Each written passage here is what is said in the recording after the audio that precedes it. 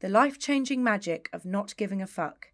How to stop spending time you don't have, doing things you don't want to do, with people you don't like, by Sarah Knight. Page 7. The Art of Mental Decluttering. I was born a fuck giver. Maybe you are too. As a self-described overachieving perfectionist, I gave my fucks liberally all throughout my childhood and adolescence. I tackled numerous projects, tasks, and standardized tests in order to prove myself worthy of respect and admiration from my family, friends, and even casual acquaintances. I socialized with people I did not like in order to appear benevolent. I performed jobs that were beneath me in order to appear helpful. I ate things that disgusted me in order to appear gracious. In short, I gave way too many fucks for far, far too long. This was no way to live. The first time I met someone who didn't give a fuck was in my early 20s. We'll call him Jeff. A successful business owner with a large circle of friends, Jeff simply could not be bothered to do things he didn't want to do. And yet he was widely liked and respected. He didn't show up to your toddler's dance recital or to watch you cross the finish line at your 17th 5K, but it was okay because, that was just him. He was a perfectly nice, sociable, and well thought of guy, but he clearly reserved his fucks for things that were especially important to him. Having a close relationship with his kids, playing golf, catching deal or no deal every night. The rest of it could not give a fuck. And he always seemed so positively contented and happy. I often thought to myself after spending time with him. I wish I could be more like Jeff. Later, in my mid-20s, I had a downstairs neighbour who was an absolute nightmare. But for some reason, I cared enough about his opinion of me to submit to his insane requests, like the time he corralled a friend to stomp around my apartment in high-heeled boots while I listened with him from his living room below, hearing nothing, but gamely agreeing that yes, it was a little noisy. He was clearly unhinged, so why did it matter if he liked me or not? In retrospect, I should have stopped giving a fuck about Mr. Rosenberg the first time he accused my roommate of heavy exercising in the bedroom above when my roommate had been travelling in Europe for 2 weeks. Then, nearly 30, I got engaged and started planning a wedding, an act that demands a veritable cornucopia of fucks given. The budget, the venue, the catering, the dress, the photos, the flowers, the band, the guest list, the invitations, the vows, the cake, and everything else. The list goes on. Many of these things I truly cared about, but some of them I didn't, and yet I gave each and every one of them a fuck because I didn't know any better. I became so stressed out that I was about as far from contented and happy as it gets. By the time the big day rolled around, I had migraines, a persistent stomachache, and a case of hives the same rosy pink as the floral design on my gown. Looking back, was arguing with my husband over playing brown-eyed girl at the reception really worth my time or his? Had minute attention to detail regarding the selection of past hors d'oeuvres really been necessary when I didn't get to eat any of them because they were passed during our photos? Nope. But, and here's where the tide turned ever so slightly, I had won one small victory. I may have had to give a fuck about the guest list, because I definitely gave a fuck about the budget. But you know what I never gave a fuck about? Seating charts.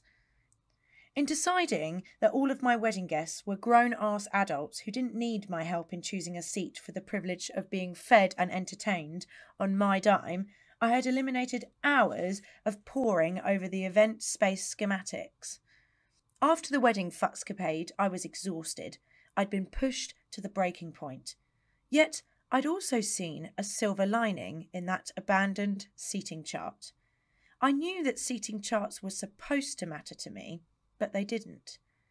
Instead of putting that feeling of obligation ahead of my own personal preferences, I just decided not to give a fuck and let the buts land where they may. And did anyone complain to the blushing bride? No, they did not. Little by little over the next several years, I stopped giving a fuck about small things that annoyed me. I'd RSVP'd no to a couple of after-work mixers.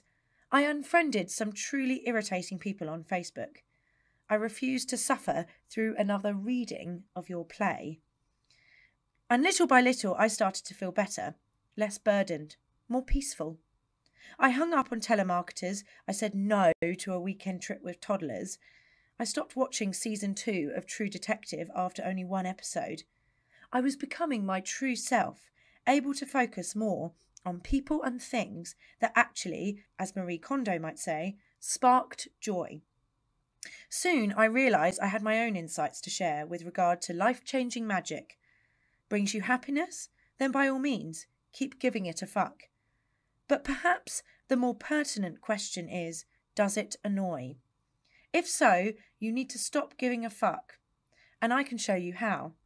I've developed a program for decluttering and reorganising your mental space by not giving a fuck, wherein not giving a fuck means not spending time, energy, and or money on things that neither make you happy nor improve your life, so that you have more time, more energy and or money to devote to the things that do bring happiness.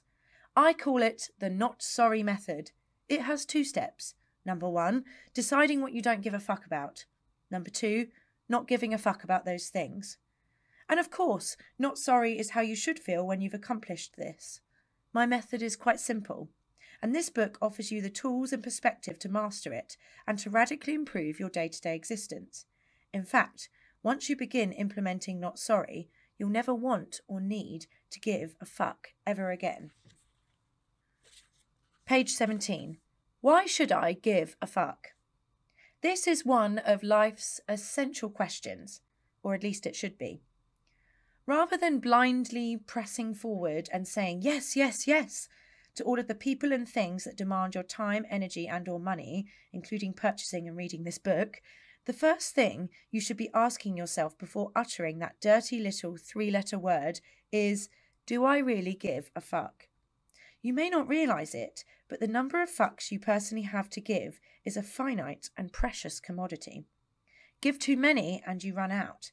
It's like getting to 0 in your bank account, which results in you feeling anxious, stressed out and desperate. That's not good. Later on, you'll make a fuck budget, which will help you value and prioritise and stop giving so many unnecessary fucks now and forever. But before we get to not giving a fuck, let's talk about when we should give a fuck. You should give a fuck if something, be it a human, inanimate or conceptual, does not annoy and does bring you happiness. Sometimes that calculation is easy and the decision is obvious. Huzzah! Very exciting. But more often, and the reason you need the not sorry method, you're not pausing to make any calculation at all, or you're making the wrong one. Most people give away their fucks without much thought.